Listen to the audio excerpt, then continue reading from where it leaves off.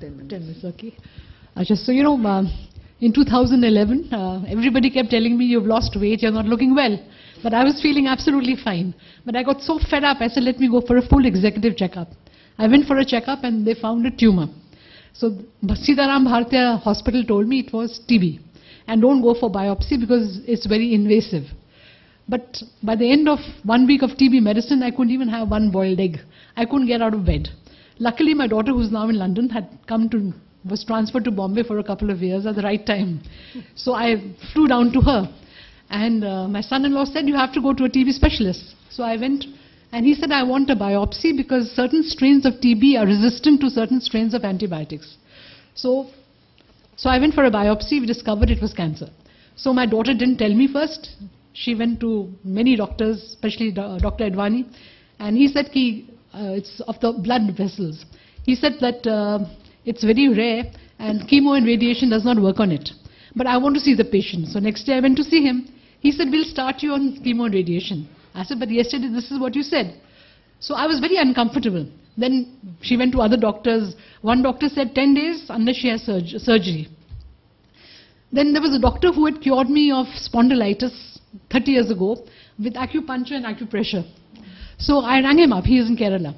I said, what do I do? He says, come with your report. So I went and he gave me a treatment called the Rife treatment, where you send vibrations through a machine. You have to hold 2 rods in your hand which are covered with wet towel. And with the machine he sends vibrations.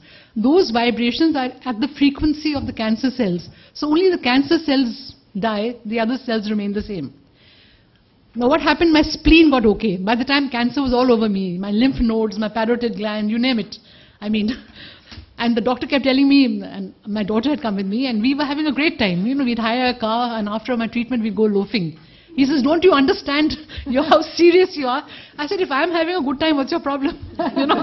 Then my daughter, don't do this, don't do that, you'll get tired. So I said, look, you never let me forget that I'm unwell.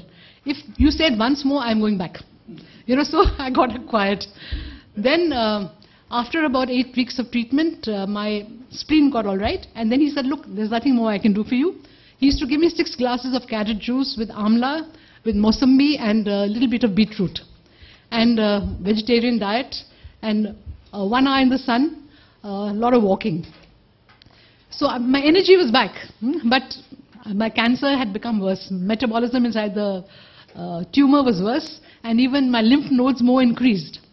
So then I came to Bombay, and my cousin heard about my cancer, and before I knew what had happened, his sister-in-law is head of gynae in Naya Hospital.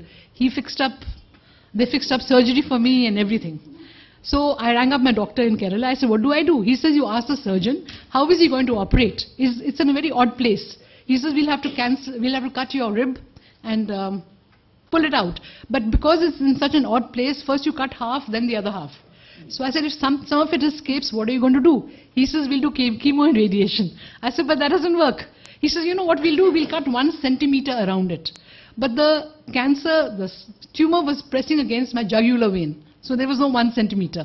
So I rang up my brother who's in Delhi. I said, what do I do? He said, just come. So I came here and he introduced me to Dr. Bhatnagar, who lives in Krishnanagar. He's a homeopath. So I went to see him with my cousin, and he made us sit in his clinic for 3 hours, while one patient after another kept going. And it was amazing how many cases of cancer he had cured. So I in any case was not going to do any other treatment. I've always been very fond of alternative treatment. So ever since then I've been on his treatment. I am 98% okay. I've just got a little bit left.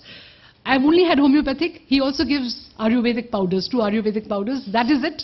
I have traveled wild with cancer, 12 countries. I've been giving trainings, working. Not 1 day of hospitalization, not 1 day of being in bed. And it's all thanks to alternative medicine.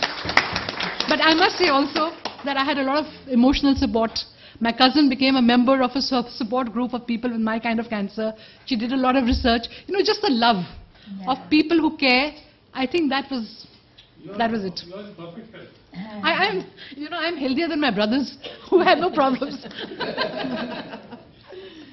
So that wonderful. is it.